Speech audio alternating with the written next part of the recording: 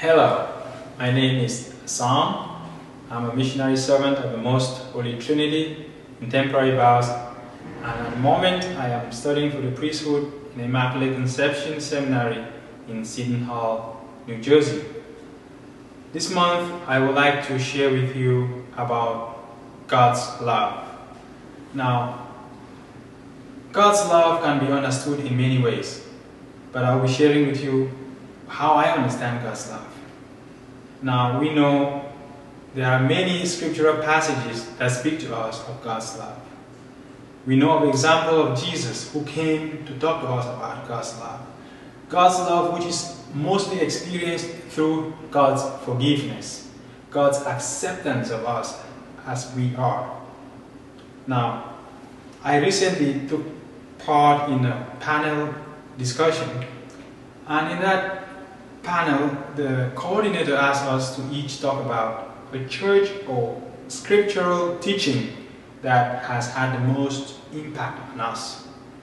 And as I thought, I said, it dawned on me, the teaching that has impacted me the most is the teaching on God's unconditional love.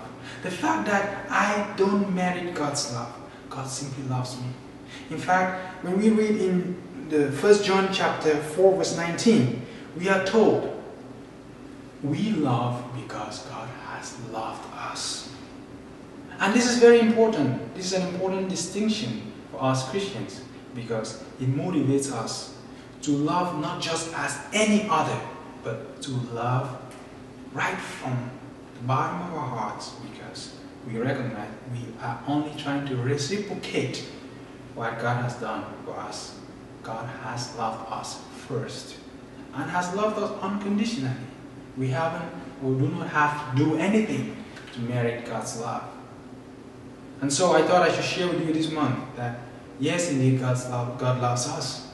But we also know that Jesus calls us to love more than the Pharisees.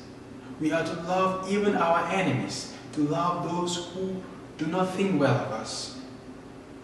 And so, my brothers and sisters, in this video, I'm just wanting to share with you and to say, hey, I am one of those who have recognized God's love, and I am a missionary precisely so that I may share this love.